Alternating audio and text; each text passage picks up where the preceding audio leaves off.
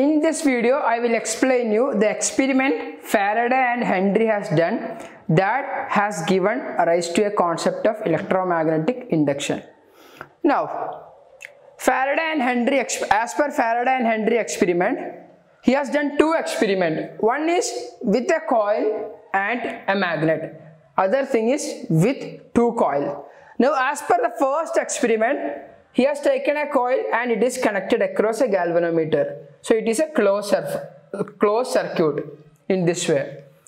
And he kept a magnet here and measured the deflection here. The deflection is 0, which means there is no current passing through the circuit. Now, when he has kept the magnet moving towards the coil, what he has seen is there was a deflection in the coil. So, magnet moving towards coil, there is a deflection in the coil. He has measured. Then after that, he has stopped the coil here and taken the measurement. Then the current was 0. I is equal to 0 at here.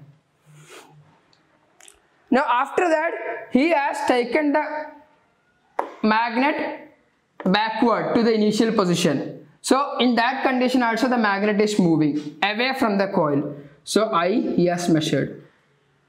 Then he has stopped here. Then I is equal to 0. So what is this experiment says? Here the current is 0. But when he is moving it towards the coil, he has measured a deflection. But when he has stopped at one position, then deflection is 0. Then when he has taken backward away from the coil, he has got a deflection, but this deflection was opposite to the initial deflection. So initially when I is equal to I in one direction, but in backward movement the current was equal to minus I. See, this is very important. Current in one direction when it is moving towards the coil, current in opposite direction when it is moving away from the coil.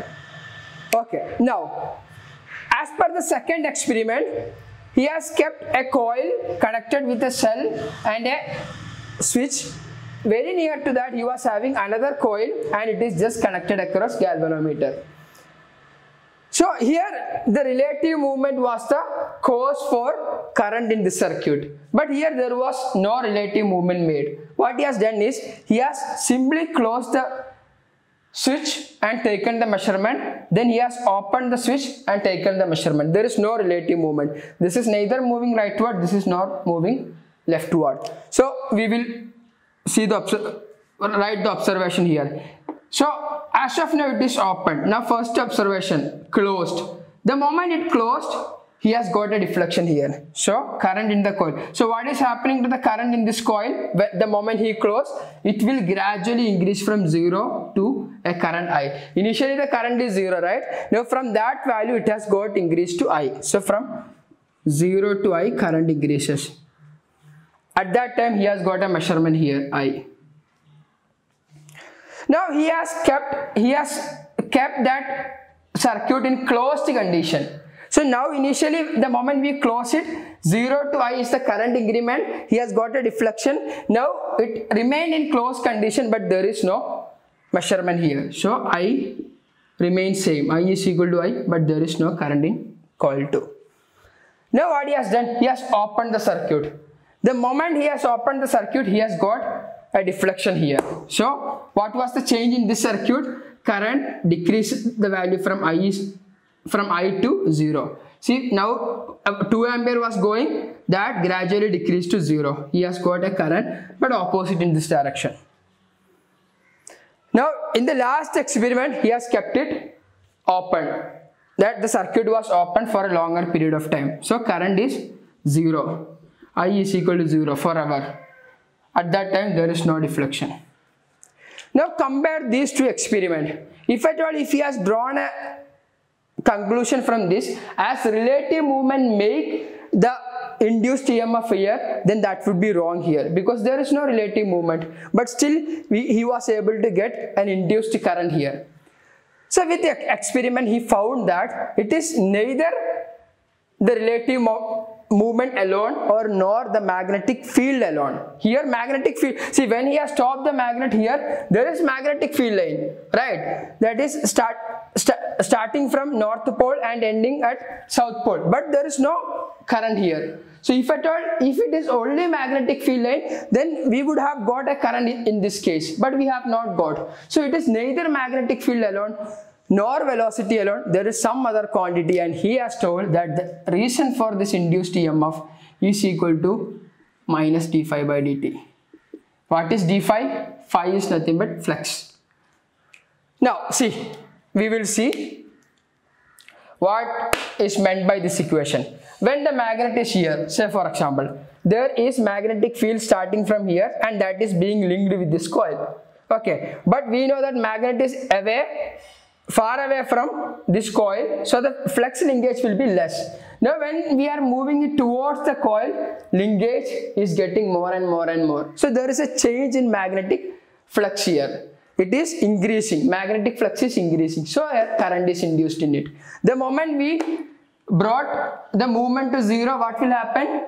The flux linkage remains constant. So if it is 10 Weber, then 10 Weber forever. Okay. So in that case, there is no change in flux, no current here. When we are bring it back to the initial position, flux linkage decreases, but anyway that is a change in flux. So that will induce a EMF in this circuit. Here what is happening? The moment, now when it is in open condition, there is magnetic flux starting from this and terminating on south. So this is north and south, say for example. Now flux linkage is there. Initially there is no flux linkage is zero. The moment you close it, magnetic field will start building up till the current increases the value to I. So whenever the magnetic field increases across this coil, flux linked with this coil also increases. Correct? So there is a change in magnetic flux here. When the moment we are closing the switch, from 0 to I, current increases, magnetic field intensity increases here, flux increases, and what happens? There is a change in magnetic flux that induces a EMF here. So as it is closed circuit, there is an induced current. Now after that, when it remains closed, what will happen? Current doesn't change, magnetic flux linked with this is not changing, but at the same time we have closed the circuit, and if you are moving it towards the coil and away from the coil, then there will be change in magnetic flux. We can see an induced current here, but now it is at fixed position, so there won't be any change in magnetic flux when it is remain closed. Now the moment we are opening, magnetic field lines one after another, that will ceases to zero. So what will happen? There is a decreased magnetic flux linkage with this coil, so that will induce a current in opposite direction.